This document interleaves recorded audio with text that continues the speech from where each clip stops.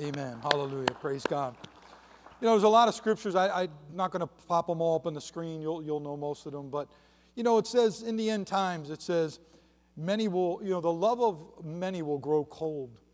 And that word, and that's in Timothy, and that word love is agape. So it's talking about the church. It says the agape love of the church will grow cold, and many will depart from the faith. And when I look at that scripture and I see what's going on, I do believe the church as a whole has grown cold. And we wouldn't be in the mess we're in if the church was hot. Can I get somebody to agree with me today? Amen? It's what I see. And, you know, and it's really a trick of the devil, because I'm thinking, man, how is that in mass, the love of God, going to grow cold when we should be so thankful every day for what God's done in our life? You know, we should live a thankful life. You know, we deserve hell and death, but we're going to get eternal life with Jesus Christ. And that should, man, just make us, that alone should make us thankful. If God didn't do anything else, amen, He's done enough, right? And I thought about how is so many people's love going to grow cold? And I see it. I see it happening. I saw the attack in my own life. Just when we look at the political structure of our country, and when we have Christians, man, just so angry with, you know, the other side of the political realm that they don't agree with, and then you have the other side just with so much hatred, man, and anger towards people, and the violence that we see going on. And it's easy to slowly allow ourselves to have our love eroded, isn't it? I know it started to get on me.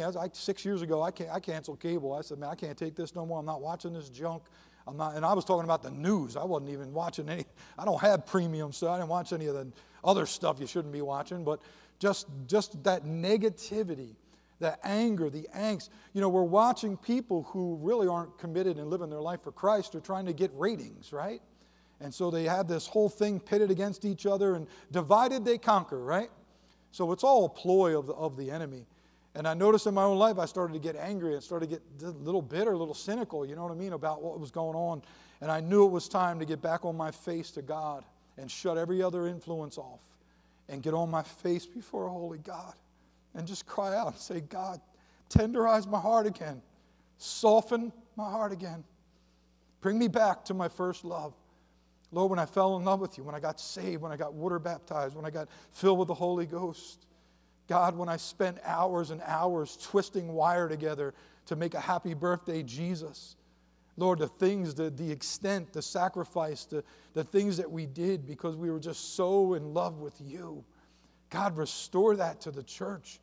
It's slowly being eroded away, God, the hardness, the non-commitment to church, the running here, running there, running over there, the God of sports and the God of entertainment of this world and the God of golf and the God of, just let me go right down the line, the God of entertainment, and we'll include all those things, whether it be sports or whatever it is.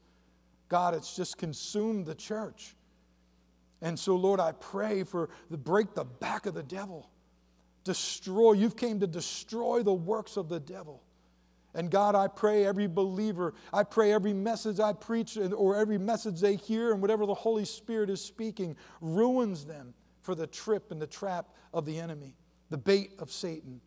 And so, Father, we stand here as ones today that recognize. See, you first have to recognize it before you'll admit it. And you have to admit it before you'll quit it. And so, Father, this morning, I just come in and I want to lead this congregation in repentance. God, I ask for forgiveness for where we've grown cold. I ask for forgiveness, God, where we've thrown some change at the altar or the box, the giving box, and thinking that we're okay. But Lord, in the meantime, Lord, you are seated in the heavenly realm, interceding for us and watching the coldness and the dryness. And Lord, that spirit of entertain me that's entered the church. Forgive me and forgive us. Forgive our leaders. Forgive the church as a whole, God. And God, we ask that you restore the years the cankerworm has eaten. You said the day will come they'll have a religion with void of power. And Lord, we're seeing that. We're seeing it coming across the land. The lack of respect, Father. There's no fear of God. Lord, if there was fear of God in the church, God, I'm not talking about the world. They're not going to have it because they're not saved. But Lord, in the church, that lack of fear of God, Lord, the frivolousness, Lord, the minor things that we make big deals out of, instead of just being so, Father God, overcome with your love and your goodness and what you've done in our life, that we would say, Lord, I'll do anything for you because you did everything for me. God, bring us back to that place. The simplicity. It's gotten so complicated today, God. And you said the gospel is simple. A child can understand it. But we've complicated it, God. And so, Lord, I pray that the joy and the peace of God would once again fill the house. But, Lord, you've given us some conditions to be met for that to happen. And so, Lord, may you use your servant today to bring glory, honor, and praise unto you. And conviction where conviction's necessary, God, that only comes from the Holy Spirit.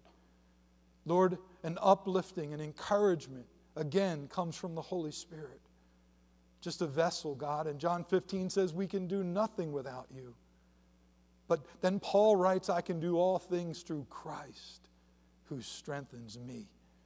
And thank you for those complementing verses, God. And so have your way, God. Lord, strike at this very heart and soul of our issues. That, God, we would be shaken out of our complacency, shaken out of this going through the motions of church. God, I don't want to live like that. God, I don't want to live in a generation like that. I want to be in a place where people love you with all their heart, mind, soul, and strength. And I want to lead the way, God. I don't want to be one pointing fingers. I want to be one leading the way and saying, hey, this is the way, this is the way, this is the way. And God is the way, the truth, and the life. And no man goes to the Father but through him. And Lord, we come against any other teaching that would say there's many ways. There's not many ways. There's one way, and his name is Jesus Christ. There's not many religions to the same path. There's one religion, and it's Jesus Christ. Hallelujah. And God, we praise you today. Incite every heart. Put a fresh fire in every heart and soul today for your glory. In Jesus' name we pray. Lord, I need your help. I cannot do this without you. Have your way. In your holy name we pray. And everyone said, amen and amen and amen. Yes, we give God praise. Praise God. The Reformation of Josiah. And 2 Kings 24, you can get ready to go there. But after David and after Solomon, there were about 19 kings over Israel. And all 19 were evil. All 19 kings. And about 20 kings over Judah in that same time period, which there were only about 8 that you could even say that weren't evil. There were several that really stood out, 2 in particular, but one has kind of the thing spoke the accolade of being one who was the most tenderhearted towards God since David. And at one point, God was bringing judgment, and I believe there was a final straw that took place. And so I want to look kind of at that and look at kind of the times that was taking place. And so 2 Kings 24, I'd encourage you to read 2 Kings 22, 23, 24, along with 1 Chronicles and 2 Chronicles that are applicable. Your Bible will usually tell you where you can cross over to really get the full picture, because I don't have time today to go through all those verses. But 2 Kings 24, verses 3 and 4. And this was kind of, to me, the straw that broke the camel's back. Surely at the commandment of the Lord came this upon Judah, to remove them out of his sight. So God was, we're praying, God, correct the world, and God's saying, no, I'm going to remove Judah out of my sight, my people. For the sins of Manasseh, I think he had one of the titles of one of the worst evil kings there was. According to all that he did, and we'll get to that in a moment. In verse 4 in particular, and it says, and also for the innocent blood that he shed, for he filled Jerusalem with innocent blood, which the Lord would not pardon. Now, I want to give you a little bit of a background to what the main emphasis was on this verse. They were sacrificing their children, their infant babies, to a god called Molech. They were throwing them alive in the fire of the altars of Molech. Now you're talking about these infant children that were thrown into this fire to sacrifice for this false god. And you're talking about this is in Judah. This is the people of God that got caught up in this. And when I think about that, and I'm thinking, I read something. It said, since Roe v. Wade, we've murdered approximately 68 million babies in America alone. 68 million babies alone. When they would throw these children into the fire, they had these drummers, and they would have the drummers play as loud as they could to drown out the screams of the babies that were being thrown into these fires, so the parents couldn't hear the screams and maybe change their mind. This judgment that was about to come upon them was known as the Babylonian captivity, one of the worst captivities they had been in other than Egypt. But this judgment was averted for 31 years. God had it. He was going to destroy them for the shedding of the innocent blood. And I thought, man, 68 million is more than all the wars combined in America together doesn't equal the deaths of 68 million children. That's the greatest Holocaust that's ever happened, is the sin of abortion. Now listen, God's forgiving if someone's been through that. Actually, almost all the leaders that run the pro-life movement all have had abortions. And that's why they're so passionate against it. But God is a forgiving God. And He's raised these people up and He's using them mightily. So don't think there's no hope. That's not what I'm preaching here. But 31 years, this captivity was avoided, this Babylonian captivity, because of one man that had one young boy who had a tender heart towards God. One person who had a tender heart towards God would spark a reformation that would avert judgment for 31 years. Go to 2 Kings 22, verses 1 and 2. 2 Kings 22, verses 1 and 2. This is King Josiah. Josiah was 8 years old when he began to reign. 8 years old he became a king. And he reigned 31 years in Jerusalem, and his mother's name was Jedidah, and the daughter of Adiah of Baskath. And listen to verse 2. And he did that which was right in the sight of the Lord, and he walked in all the ways of David his father, and turned not aside to the right hand nor to the left. It's also said that this judgment came because of the sins of Manasseh, and I'm going to get to that in a moment, but this young king Josiah, he's 8 years old and starts to reign.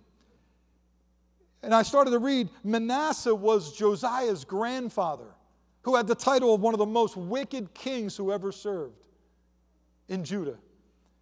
His father was Anan, who was just as wicked, or almost as wicked, as Manasseh. So this young man at 8 years old came out of a house of evil. How good is God? How good is God, man, that He can take you from one side of the tracks and get you to the right side of the tracks. Amen? Doesn't matter what color, where you were born, how much money you got. What matters is if your heart will be tender towards God. You can come out of the worst situation that you think couldn't be any worse, and God could bring the greatest blessing. God could bring the greatest person that He could use out of the greatest, or out of the worst evil, man. That's the God we serve. Help us, Lord. Help us. I want to describe to you what else was going on at this time, and I want you to see if you think this sounds familiar. So the main thing that broke the straw that broke the camel's back, if you will, was the sacrificing or the murdering of babies. Innocent blood. Would anybody disagree that we're living in a time that we've shed more blood than they probably ever shed? To the God of convenience. It don't have to be God of Molech. It could be the God of convenience. The God of not interruption. The God of, I will do whatever I want. It's my body. It's my thing. It's this. It's that. No, it's not your body. It's a baby's body, but that's another whole subject. If you actually believe my body, my choice, you'd never abort a baby. Because that baby should have the same thing that you're claiming. My body, my choice. Help us, Jesus. I want to describe what else was going on. There was false gods in the land. Wizards and mediums. Let's modernize it. Psychics and card readers, which a lot of Christian people, I hear, go to these things. Repent. Hallelujah. New Age practices had crept into the church. See that all the time, man. Christians doing this stuff with the not marbles, but they put the stuff in a bag and they shake it up. And I don't even research it because I don't have time for nonsense. I got time for Jesus. Amen. They brought idols into the worship of the temple. Idols. You know, an idol is nothing more than something that you're looking towards more than God. Something that is in between you getting closer to God. That's an idol. You know, somebody wrote me a letter one time, and they had one or two abortions, and now they're like really big into pro-life. They know they've been forgiven 100%. But they wrote a letter, and they titled it, and it said, "The Idol of Self." And she wrote this whole thing, and it was really beautiful, man, about how we've made ourself the idol because we want to do whatever we want to do, and we don't care what anybody else says, including God and His Word, because we contradict it all the time. I could get down the list, but I won't, because I don't want anyone to get angry and miss what I'm really trying to say here. Not that I'm worried about that. I'm here to serve God. They brought in the idols in the worship. So if that's us and we're putting our feelings and everything else before God, then we come to church, we're bringing the idol of self into church. It doesn't have to be a statue or something that we create. It could simply be disobedience, lack of sacrifice. Come on, church. It's going to be heavy today, but that's okay. It needs to be heavy. They brought in entertainment into the church to replace true worship. My God, we're not seeing that today. Why in the world I need a fog machine when I got the Holy Ghost? And listen, I'm not coming against things. People use all kinds of different things. But when it's taking the place of true worship, when it's entertaining me more than it's making me get on my face and cry out to God in brokenness and humility, then that's not God, church.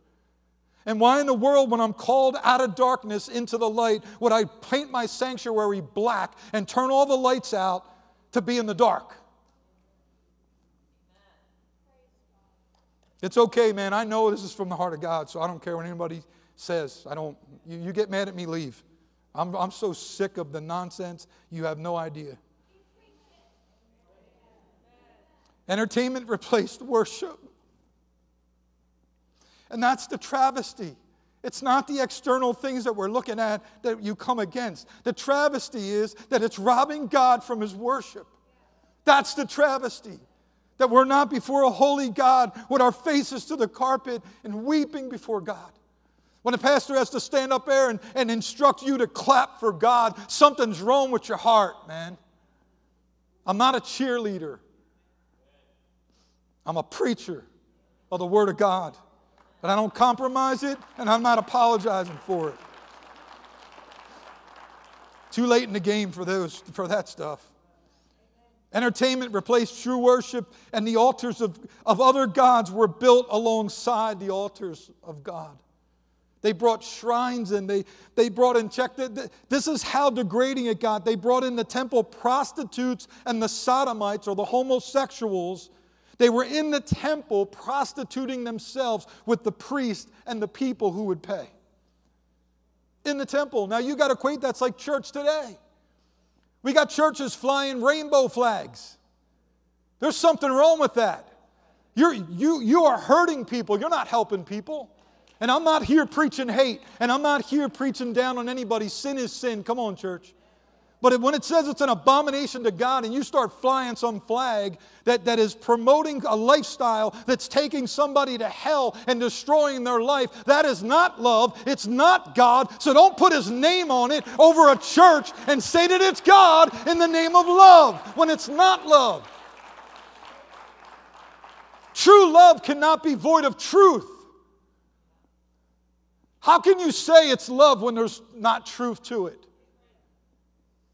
And again, I'm not preaching hate. I'm not preaching hate against somebody caught up in a sin of homosexuality, no more than I would if somebody caught up in adultery or fornication, sleeping around when you're not married. That's going on in the church too, more than you think. I've had to correct people, and they just run to the church down the street. When I say down the street, I don't mean literally down the street. Don't try to figure it out. They'll run to these other places, and I'll run into them later. They're shacking up, calling themselves a Christian, running around with the Christian t-shirts, the Christian bumper stickers. I'm like, you need to scrape that bumper sticker off, take the t-shirt off, get on your face and repent, and then maybe God will forgive you of your wickedness. Come on, man. Well, Pastor, you got to be nice. No, I don't have to be nice. God did not call me to be nice. He called me to be loving, and He called me to be truthful. That's what He called me to be. Nice guys don't go to heaven. Saved, born again, washed in the blood, committed to Jesus people go to heaven. Come on. That's who goes to heaven. You can't be good enough to go to heaven. And you'd never be good at all if it wasn't for the Holy Spirit. And He didn't call you to mock God. He didn't call you to have a party spirit. Hey, after church, let's go over and break a keg.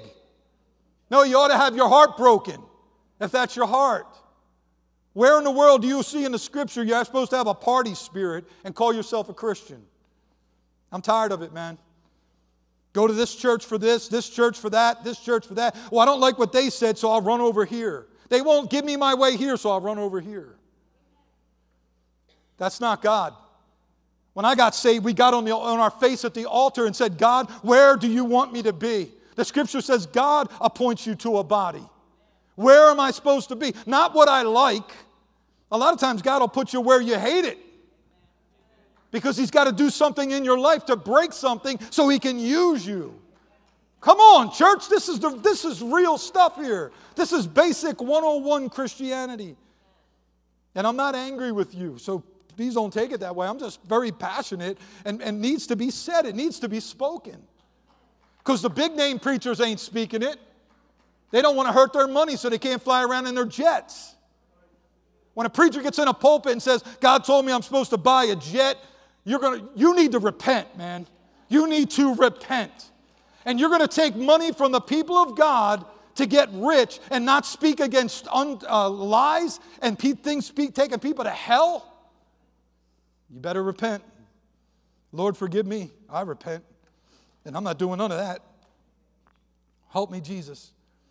Entertainment replaced true worship, and the altars to other gods were built, and they built the shrines and to the temple prostitutes. They included the worship of Baal, Molech, Asheroth, Chemosh, Astarte, and Asherah. These were all false gods, gods of fertility, gods of sexuality, god of perversion, gods of child sacrifice, and gods of prostitution. This is what was going on. And if we don't see the correlation between what I'm reading and what we see today, we are sadly mistaken. And then you're going to get these politicians up there that are murdering babies, promoting same sex, everything that contradicts the Word of God, and then put a smile on your face and say, God bless you and God bless America. No, God's going to damn us if we don't get our act together and start praying and seeking His face, humbling ourselves and bowing to the fear of God once again like they used to in the days of old. Then we'll have the power. Then we'll see God moving. If another Christian comes up and asks me, how come God's not moving? I'm going to tell you to look in the mirror. So I'll save you the trip right now. It's easy. We all want to point the finger at everybody else while we ourselves don't do it. Look at them, Pastor. How come nobody shows up for prayer? Well, you weren't there. We'll come for chicken dinner, but we won't come to pray and seek a holy God in the midst of when our world's going to hell in a handbasket and we ain't got time to pray, but we got time to go get entertained. I heard they ran to a Taylor Swift concert. A lot of believers went there, and I'm not against concert. You do what you want. But they said they slept over, and some people wore diapers because they didn't want to lose their place in line by going to the bathroom. And we can't sit in church for 10 minutes without running out that door. And we call ourselves Christians. Help us, Lord. It's all right. You can write a letter to the board. They can fire me. It's all right. I'll get my Bible and preach on the street. Thank you. I appreciate that.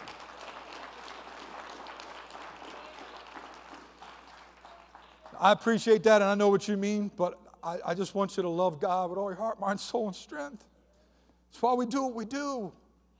We want to see people fall in love with God, seeing their lives transformed. Man, that's the best pastor appreciation gift I could ever have, is seeing somebody's life transformed because of the work of the ministry with all of us together, not one man. Can't be one man. It can't be one person, you know. You know the problem with a one monkey show? When the monkey dies, the show dies. It's got to be a group. It's got to be us together. Josiah is one of two kings mentioned in the lineage of Jesus in Matthew. I thought, man, what a powerful, man, just statement that his name is included in even that. And I put, how good is God that 300 years prior to the birth of Josiah, 300 years before he was born, God prophesied, or had a prophet prophesy that he was going to be born. Let's go to 1 Kings 13, 1 through 4. 1 Kings 13, 1 through 4. And behold, there came a man of God out of Judah, out of praise, by the word of the Lord unto Bethel, and Jeroboam stood by the altar to burn incense. And he cried against the altar in the word of the Lord, and said, O altar, altar, thus saith the Lord, behold, this is 300 years prior to Josiah's birth. A child shall be born unto the house of David, Josiah by name. And upon thee shall he offer the priests of the high places that burn incense upon thee, and men's bones shall be burnt upon you. And he gave a sign that same day, saying, This is the sign which the Lord has spoken. Behold, the altar shall be rent, and the ashes that are upon it shall be poured out. He's talking about these altars that were polluted. They will be burned and crushed and broken down by this Josiah. And it came to pass, when King Jeroboam heard the saying of the man of God, which had cried against the altar in Bethel, that he put forth his hand from the altar, saying, Lay hold of him. This wicked king tries to lay hold of the prophet and stop him from what he's prophesying in God's name. He tries to grab him, and his hand gets paralyzed. It withers up. Hallelujah. Come on, man. It dried up so he could not even pull it back to himself again. He went to stop that proclamation of truth, and God withered his hand up where he couldn't even pull it back to himself. He later on begins to cry out when it happened, and starts to cry out to God in repentance, and ask the prophet to pray for him, which he did. This prophet's not even named in here. And he started to cry out, and the prophet started to cry out, and God restored Jeroboam's hand for him to temporarily serve God, but only later to turn back on him again. You know, when I read this scripture, I'm thinking, the mercy of God. Do we understand it's the mercy of God that we see what's going on in our country? It's supposed to make us want to cry out to God and scream for change, reformation, and revival in church. Judgment starts at the house of God. We're all pointing our fingers at the world saying, God, work on them, destroy them, wipe them out, whatever. And God's saying, no, you should be praying for me to save their souls. Just like I saved yours. My will is none shall perish. But you still have to stand for truth, even when it costs you something. This young prophet speaking out, and they tried to silence him, and God intervened. Hallelujah. Now I'm thinking, I'm going up 300 years later. 300 years prior, God knew the state of the church would be in, and yet He raised up someone who could bring truth and reformation to save them. So they didn't have to go through this. That's God's heart. He doesn't want us to go through judgment.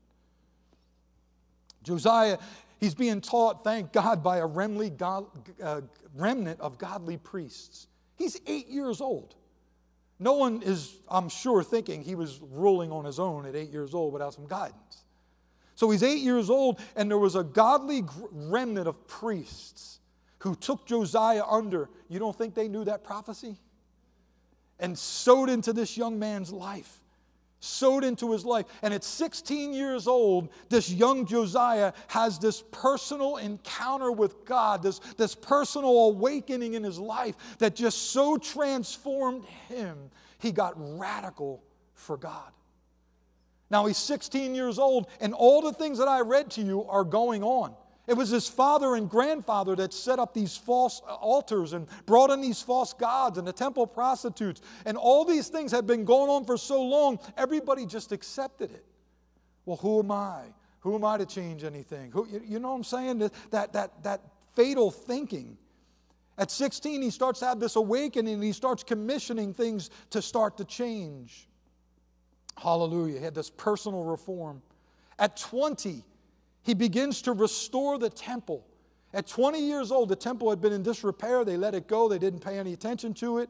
And the temple is where the worship, the sacrifices, the encounters with God, everything took place in your relationship with God. Now we have the Holy Spirit, right? And we are the temples of God. But that temple was laid. That's why we're supposed to take care of this temple. It's the temple of God.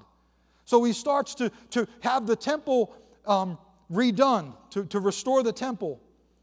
And they find the book of the law in the wall.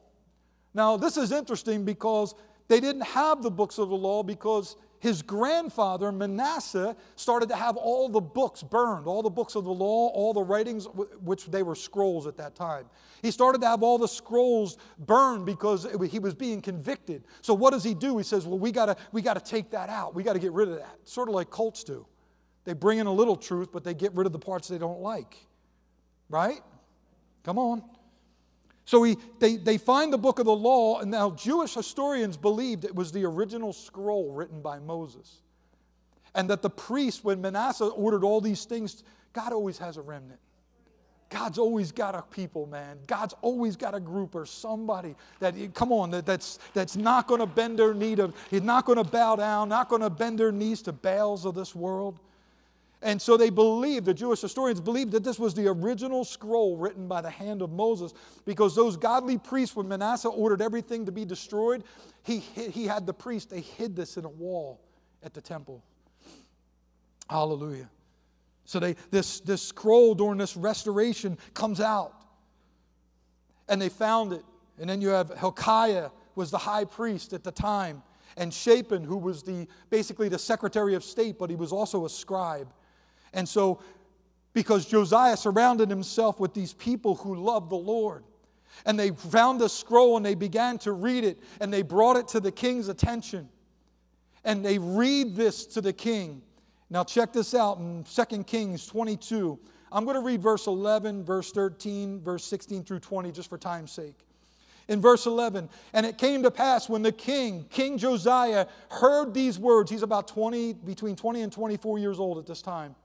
He heard the words of the book of the law, that he immediately rent his robe, his royal robe. He rent it. He ripped it in humility and repentance.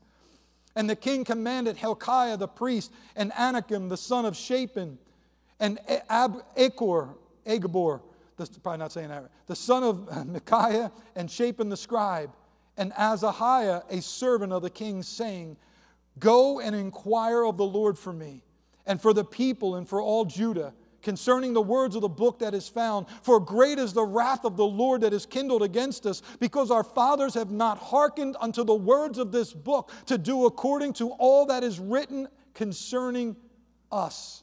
Down to verse 16. Thus said the Lord, Behold, I will bring evil upon this place, and upon the inhabitants thereof, even all the words of the book which the king of Judah has read.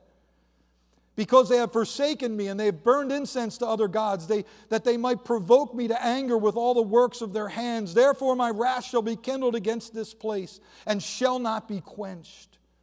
But to the king of Judah, which sent you to inquire of the Lord, thus say to him, Thus saith the Lord God of Israel, as touching the words which thou hast heard, because your heart was tender, and thou hast humbled himself before the Lord. When you heardest what I spoke against this place and against the inhabitants thereof, that they should become desolation and a curse, and has rent his clothes and wept before me, I have also heard thee, saith the Lord. God says, because his heart was tender before me, when the word was read, his heart was so tender towards God that he rent his robe in repentance and humility and brokenness before God. He says, behold, therefore, I will gather thee unto thy fathers, and you shall be gathered unto thy grave in peace, and your eyes shall not see evil, which I will bring upon this place. And they brought the king word again. So they read, and basically they believe this was the book of Deuteronomy, chapters 28 through 30. I would encourage every believer to read Deuteronomy chapter 28 through 30. And read it prayerfully and humbly before God. Pray before you read it, please. So King Josiah humbles himself before the Lord. And then God delays judgment, not just for him, but for the whole nation for 31 years. Do you think they were overjoyed that they had a king that was humble before God and averted judgment for all of them to enjoy peace for 31 years? And here's what God said. Because Josiah humbled himself, he would not allow Josiah to see the judgment that would be brought upon the people and the evil that was going to be allowed to take place. Because he was humble before the Lord. As I said, Bible scholars believe that he read Deuteronomy 28 through 30. Every believer should read it. You know, it's all about the blessings and the curses. God says, if you do this, I'll do this. If you do this, I'll do this. It's just all flip-flopping back. And then in one part he says, I've given you a choice of life and death. You choose. It's up to every believer to choose for himself, to humble ourselves before God. Help us, Lord. Josiah then immediately, after has the reading of the word, he begins to commission. The first thing he does, he has all the idols removed from the temple and burned alongside the altars that he broke down and removed to these false gods. He drove out all the false priests. He drove out the prostitutes and the sodomites. He destroyed the altars of Moloch and stopped the shedding of innocent blood. Hallelujah. Hallelujah. Hallelujah. Thank you, Jesus. Thank you, Jesus. We're almost there. Hallelujah. The overturning of Roe v. Wade, that's a gift from God. Praise God. Amen. Amen. Hallelujah. You know, and I wrote this little note in my office and I said, you know, the problem with the church today is we only want to surrender our wrongs and not our rights. We're still claiming rights. We're willing to lay down the wrongs, the ones we don't like and we don't like the consequences of. But we're not willing to lay down the things that we think we have rights to God. We're attached to the things of this world, and we've become so earthly minded we're no heavenly good. We have ignored the command that we are to be followers of Christ and that we must take up our cross every day, deny ourselves, and follow Christ and His commands. I think it was my son that said the other night in men's group, we had a powerful men's meeting talking about some of these things. I think it was my son that said, Christianity was never about self-preservation, but a call to self-denial. That's what it's about. It's not about claiming any rights. It's about dying to self and taking up the cross of Christ and putting to death the deeds of the flesh. I got in my office as I was laying out this message, and I was just so brokenhearted before God, saying, God, forgive us. Sometimes I say, God, why are you calling me to say this stuff? Because I know the flack that I'll take, but that's okay. God's worth it. Nothing compared to what He took. Amen?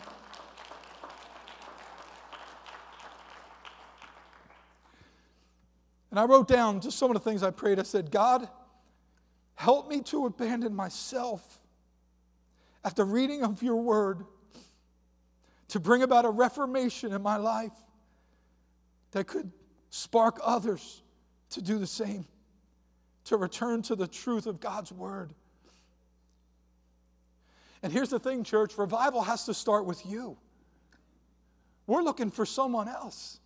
We're looking, and I was even tempted myself to say, God, I started praying, God, just raise up another Josiah. And God said, it's not about raising up a single Josiah. It's about raising up my bride. It's about all my bride coming together and all of my bride being Josiahs, having that heart of Josiah. We're so, we look to, Trump's not the answer, church. Joe Biden's not the answer for this mess. The answer is Christ and His bride. That's what He's called us to do. It's not any of these politicians. They're not going to fix. They're the ones that broke it. Why are we looking to them to fix it? I love it. They destroy stuff and then they run on this platform to fix the stuff that they created. And people just go, oh, yeah, I'll vote for him. Yeah, he's going to give me a freebie. I don't want your stinking freebies. I don't need a freebie. I got God. Hallelujah. He said He'll meet my needs according to His riches and glory. I'm not looking to the government to meet my needs. I'm looking to my God. He fed prophets with manna from birds, man. Come on. He brought the ravens, brought them meat to the prophet. We need the government? They can't do nothing right. Amen? Come on. For the most part, they're all a bunch of crooks, both sides, all three sides. Republican, Democrat, Independent. Come on, man. We just got to start being honest and real. We need a clean sweep. We need some godly people, man, to be put in these offices and change this thing around, man. And I mean God. I'm trusting God, not people. Hallelujah. Revival has to start with you. And true revival doesn't end with you. It ends going out to a lost world and seeing people giving their hearts to Jesus Christ. We think revival is having a Holy Ghost set of meetings that the Holy Ghost ran and really moved in church, but it never got outside the doors. If all this newfangled stuff was working, we'd see a greater evangelism across America, and that's not what we're seeing. God says you'll know it by the fruit. Here's my prayer. God, bend us to your ways to the point that we break and die to self. Well, when I get up, it's no longer I who live, like the Apostle Paul wrote. It's Christ who lives within me. Help us, Lord. They didn't walk in the power of God because they lost their first love. We say, God, how come I'm not seeing this? How come I'm not seeing that? And God's saying, because you lost your first love. What is your greatest passion? Here's something else God showed me in my prayer, and I know it's God. Church, if the greatest commandment is to love God with all your heart, soul, strength, and others as yourself, then the greatest sin must be not to. I know that was God. I wouldn't have thought of it. I'm not that smart. You know what's interesting? Out of this Reformation, Reformation is nothing more than a returning to truth. We already know the truth. We just got to return to it.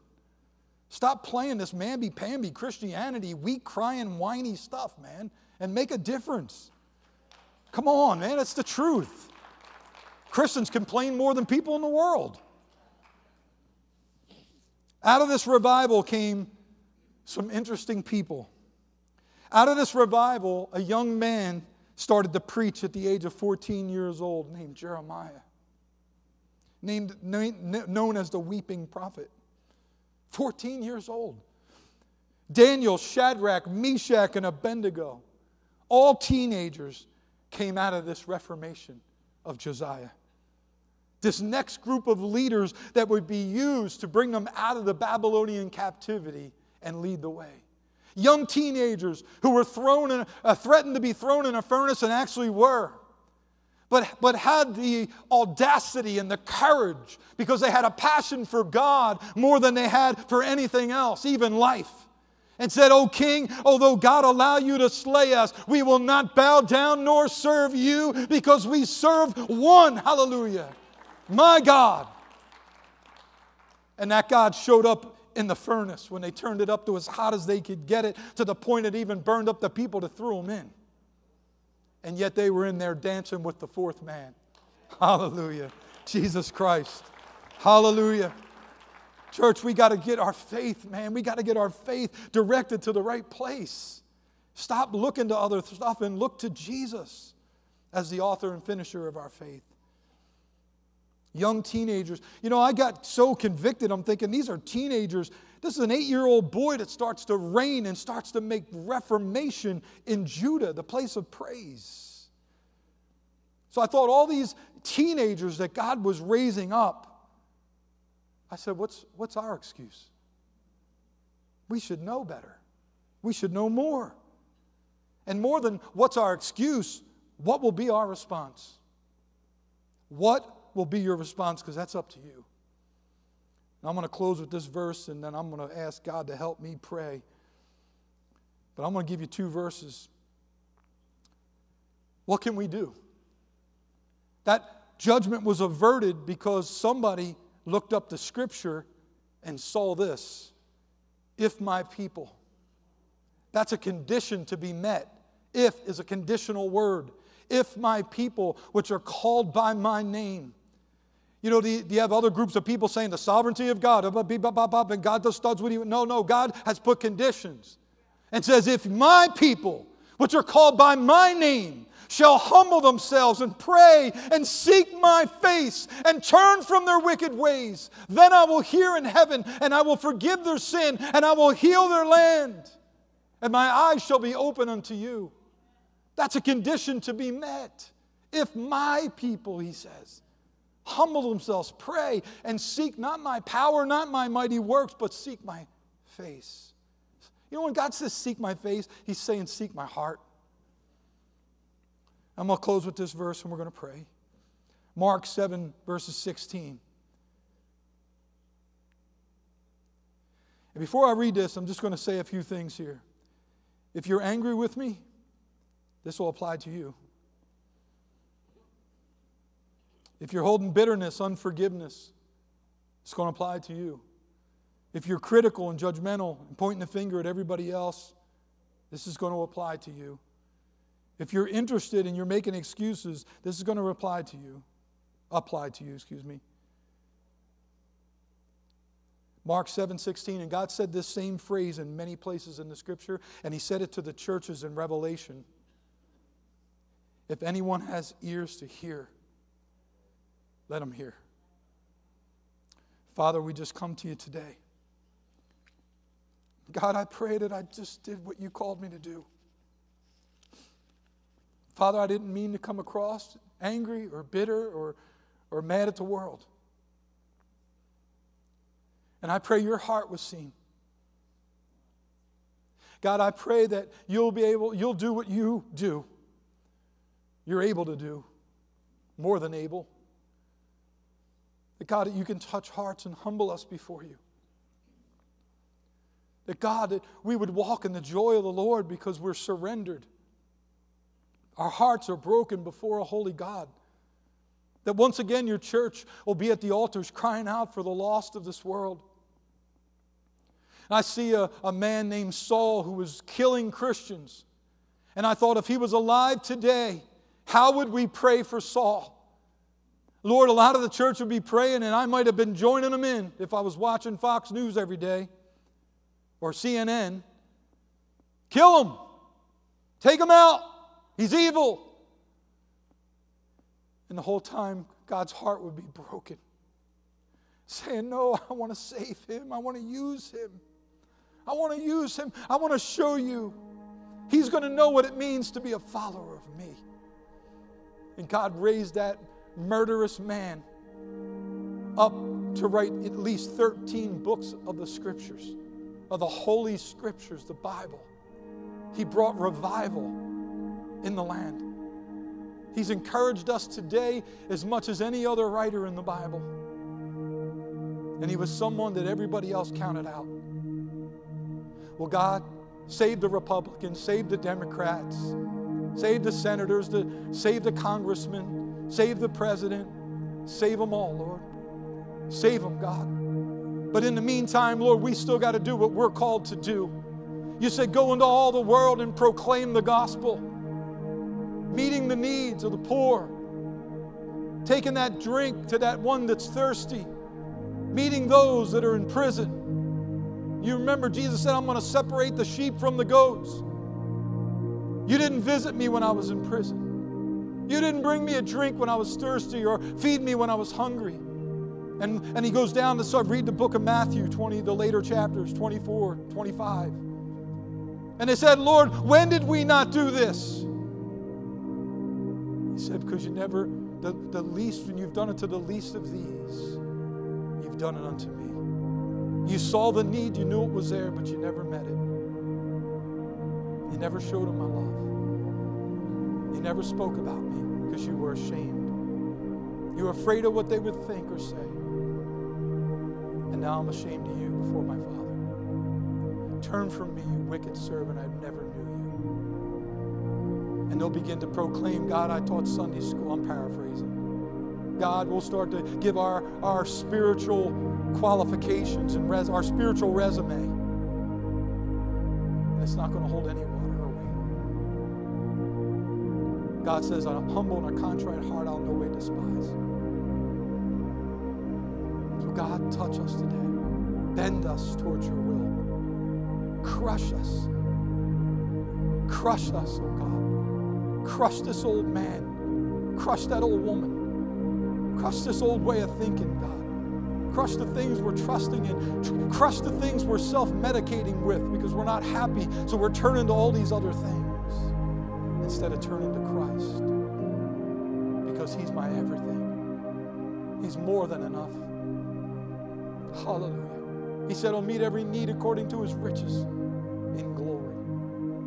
So God, today, I pray, Lord, it says your word doesn't return void, but accomplishes that which you set it to do. And so, Lord, I pray I see the fruit of your word, not mine. My words mean nothing unless they're birth of your Holy Spirit. And God, I pray not for the flattery, the accolades, or even the hate mail. I pray for you to be exalted. I pray for you to be loved and adored the way you deserve. I pray one day this house will be filled with worshipers from the balcony out through here. We have to keep the doors open. People in the hallways all bend their knees before a holy God, crying out and worshiping the way He deserves to be worshiped, God, without any prompting of man, but because our hearts have been bent towards you.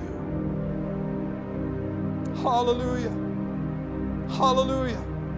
Have your way right now, God. I pray the Spirit, God, of repentance, Father God, and brokenness to go through not just New Life, but every one of your embassies that names themselves a church of God. And that, Lord, that we would emerge from our knees refreshed and ready for battle to do your will, to go out and find somebody to love on with the love of Jesus Christ. Unashamed. As Paul wrote, I'm not ashamed of the gospel of Jesus Christ, for it is the power of God unto salvation, to first the Jew and then the Greek, that all the world may know. To live is Christ, to die is gain. But in the meantime, it's Christ who lives within me. To God be the glory. To God be the glory. To God be the glory. God, that it all come back to you in the form of glorious praise, God, and worship, for you deserve it. And we give you all the praise this morning. I'm going to ask those on the prayer team to come forward. If anyone in here needs to agreement of prayer for any need, or need for someone else, you want to stand in the gap, or if you just want to come to the altar and kneel down. In fact, if you come up and kneel at the altar, nobody on the praise team, I don't want anybody praying for anyone that's kneeled at the altar. They're spending time with God. We don't want to interrupt that. There's nothing we can do greater than what God's going to do. So, Father, have your way right now. And, Father, for those, I know people have to go to work. They have responsibilities, things that they've committed to. I pray for them right now, God. Give traveling mercies. Bless this body, God, as we surrender to you. Raise up. You said my house should be called the house of prayer. God, may this house become a house of prayer for your glory. Have your way. Touch, move, bless, change, equip, reform, refresh, revive. In your holy name we pray. And we pray for the lost. We pray for the broken. We pray for the downtrodden. We pray for the weak. We pray for the small. That God, today they'd be touched with your love. We pray for those caught up in sin. I pray for those caught up in homosexuality, transgenderism, adultery, fornication, drugs, alcohol abuse. God, we pray for them. Those who've been broken, hurt, those who've been wounded as children, and are carrying these things through their life. We pray for them right now for a release. I pray for those who have loved ones who have passed on to be with you. I pray for comfort in their hearts right now, God. And any other sin, any other, Lord, that anyone is dealing with, Lord, hurt, pain, sin, we pray right now, comfort, peace before a holy God. Have your way. Have your way. In the mighty name of Jesus. In the mighty name of Jesus. In the mighty name of Jesus. Lord, I pray for that one that was wounded as a child, molested, hurt, Lord, by someone they trusted. God, I pray right now healing. I pray for those who are holding unforgiveness and bitterness. I pray right now be broken in the name of Jesus. And listen, I know if you have to go, you got work or whatever, you go ahead. I'm just gonna obey God right now. Hallelujah. God, somebody that's been deeply wounded in their heart or soul, and trying to shake it, it's caused them to go to other things. I pray healing right now. I pray release right now in Jesus' name. Somebody caught up in a sin and said, I keep praying, and I'm not getting free. God, give them a distaste for it right now.